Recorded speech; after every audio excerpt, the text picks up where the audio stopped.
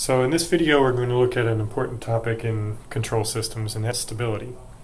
Whenever you studied continuous systems, you analyze stability based on the criterion of the location of the poles in the S-plane.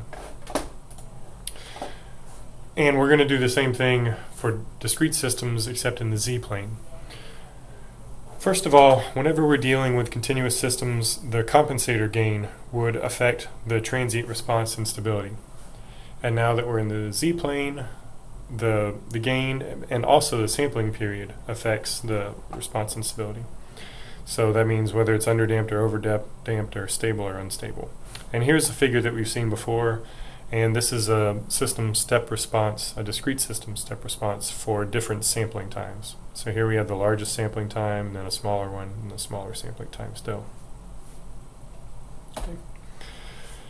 So again, stability in the Z-plane. We want to look at the definition of Z. And how that affects stability, the stability criterion. So for a continuous system, remember, poles in the left half of the S-plane meant the system was stable, if all the poles were in the left half of the S-plane. So for a digital system, we're using Z, which is defined as e to the ts, where t is the sampling period. And so then if we let s equal this complex variable, alpha plus j times omega, then we get that z is equal to this magnitude, e to the alpha t, at an angle omega t. So what that tells us is we're going to look at this stability in the S-plane and then translate that into the Z-plane. So left half of the S-plane means a negative value for alpha. The real part is negative. And if alpha is negative, then that means the magnitude of z is less than 1. So e to some negative value is going to be less than 1.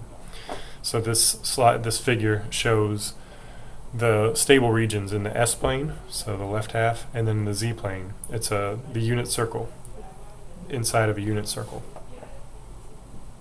And that is the stability criterion for a discrete system. So now we're going to look at this example. We have a unity feedback system where we have a zero order hold and a plant transfer function 27 over s times s plus 27.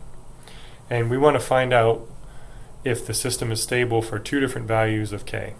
That's assuming that the sampling period is 1/10 of a second.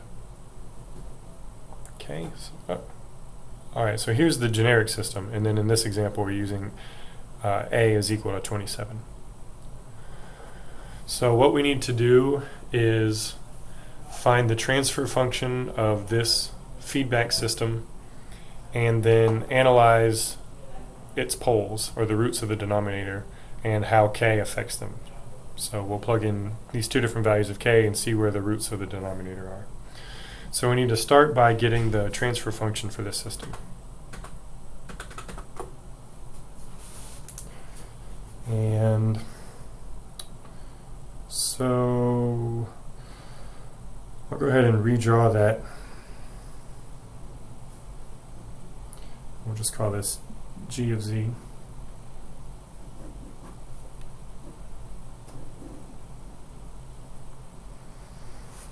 And so the transfer function for this system, t of z, we know is g of z divided by 1 plus g of z.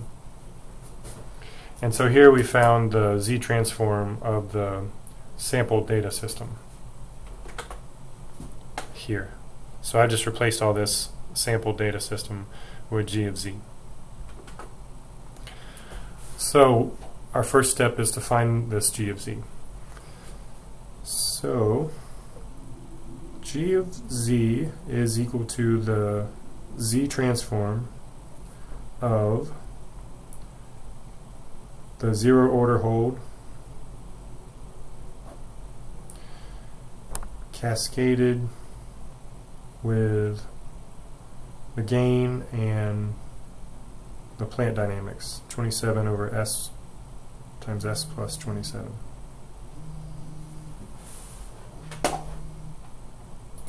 Now we need to find the z transfer of this function.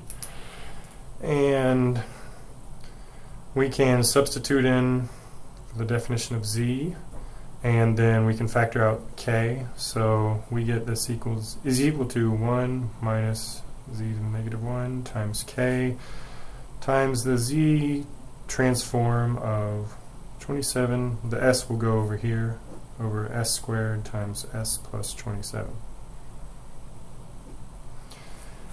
And we'll call this quotient here, we'll call it G1. G1 of s is equal to 27 over s squared times s plus 27. So we want to find the z transform of s, and then we'll be done getting g of z. So now we'll do partial fraction expansion. So this is equal to a over s plus b over s squared plus c over s plus 27. And then we can multiply both sides by this denominator. It's just one way to solve for the constants here. So we get 27 is equal to as times s plus 27 plus b times s plus 27 plus c s squared. And then we can substitute in values for s to get the different constants. So if we say s is equal to 0, then we get b is equal to, so that makes this term 0 and this term 0. So we have b times 27 is equal to 27. So b is 1.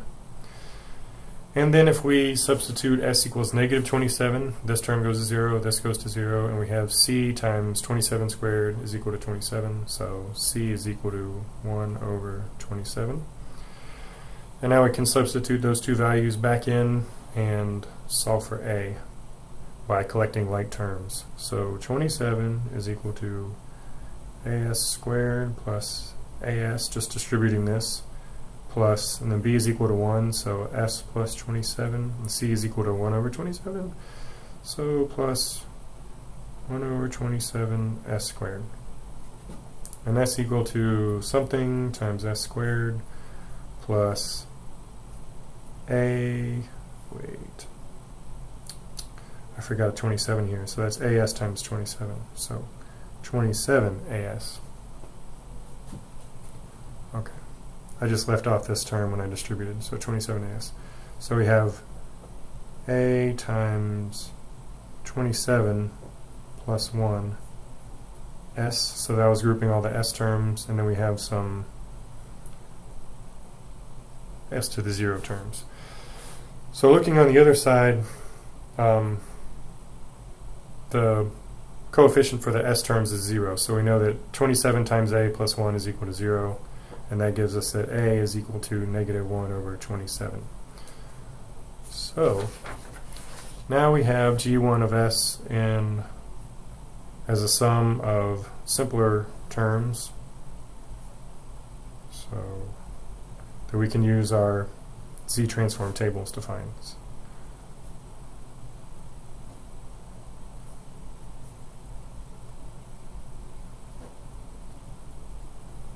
Alright, so now once we have G1 of z, then we will be good here, and we can go ahead and distribute these out again. So we just need to find the z transform for G1 of s. Okay, so our first term is negative 1 over 27. So we want to find G1 z.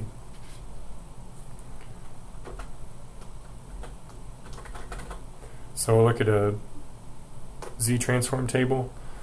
So we have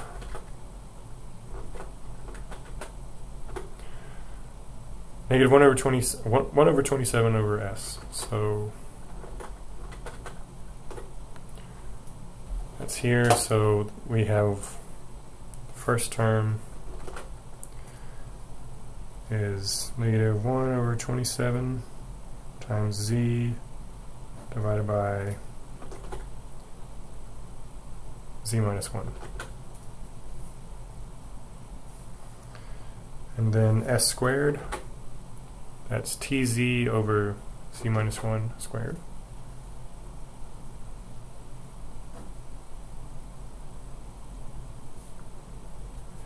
then 1 over s plus a, we have z over z minus e to the negative at.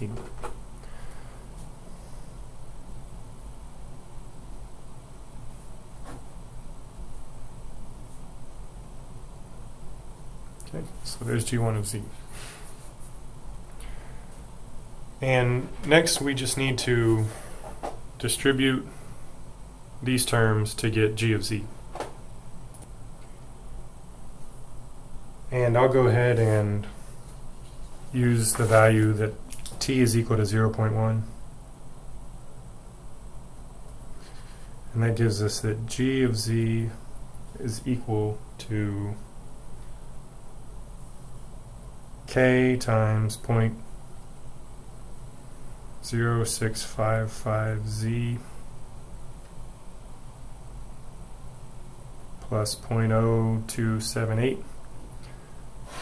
So we distributed in these terms and then found a common denominator, which is z minus 1 times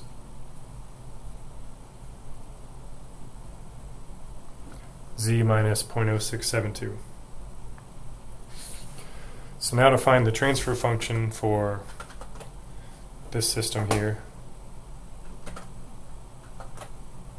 or for this, we need to determine g over 1 plus g. So that's tz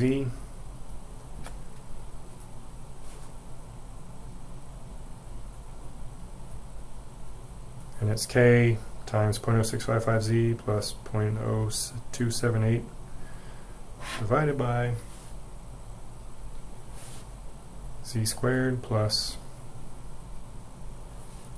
0.0655k minus 1.067, and that's times z plus 0.0278k plus 0.0672. So there's our transfer function, and we want to find the roots of the denominator, or the poles of this transfer function, and that will tell us whether or not the system is stable. So if we substitute in k is equal to 20, we get that the roots are 0.12 plus or minus j times 0.78. And so the magnitude of this is less than 1, so that tells us that the system is stable. And if we substitute k is equal to 100 and then find the roots of this expression, we get that the roots are negative 0.58 and negative 4.9. So this is magnitude greater than 1. It's outside the unit circle in the z-plane, and so if k is 100, then the system is unstable at that sampling rate. So if we were to change the sampling rate, then it would possibly become stable. So we can also work this same problem in Matlab, and I'll go through that because it's a very useful tool. So Matlab.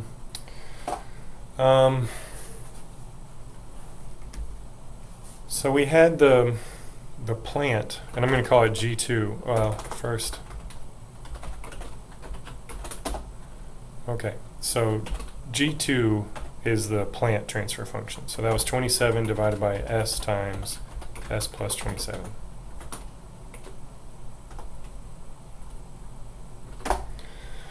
And that was cascaded with a zero order hold, and we called that G. So G, well, let me define our sampling time. T is 0.1. So G is continuous to discrete. G2, sampling period T, and it's a zero order hold. And so this is the same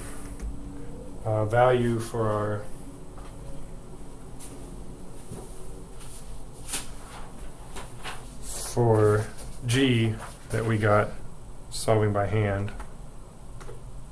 So 0.655z plus 278. Okay, so we have G, and now to get the transfer function of the entire system, T, that's equal to, we can use a feedback function. Well, let me first define K. So K, or give a value to K. So K is 20.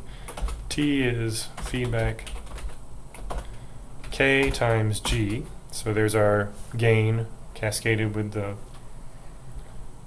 plant in zero order hold. So K times G, and the feedback gain is 1. And now we need to find the roots of this transfer function. So R, we can use the pole function. So R as a vector has these two values, and just to make sure that those have magnitude less than 1, right, so the magnitude of those is 0.79. And then we can go and change K to 100 and redefine T,